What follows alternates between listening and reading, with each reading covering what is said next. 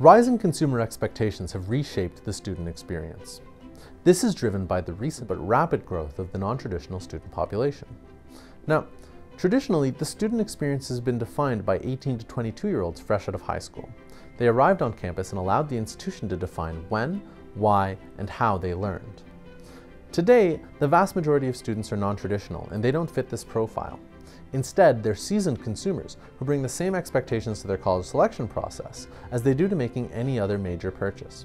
This means that today, the customer experience is actually a key differentiator for students, one that's going to make or break their decision to enroll in a given college or university.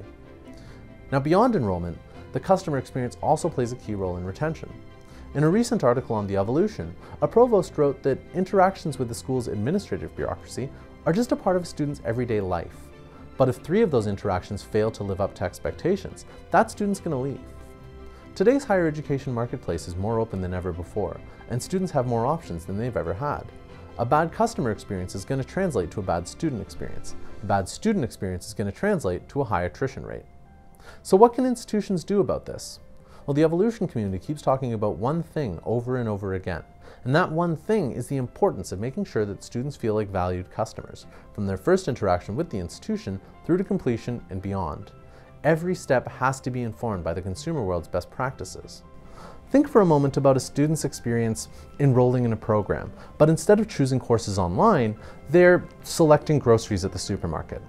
At the supermarket, you take the shopping cart for granted, but imagine it didn't exist. You'd have to walk into the store, you'd have to find an item, you'd have to pay for it, walk out to your car, put it away, and then come back and find the next item. This would be incredibly frustrating, and what's more, it would be really easy to forget something.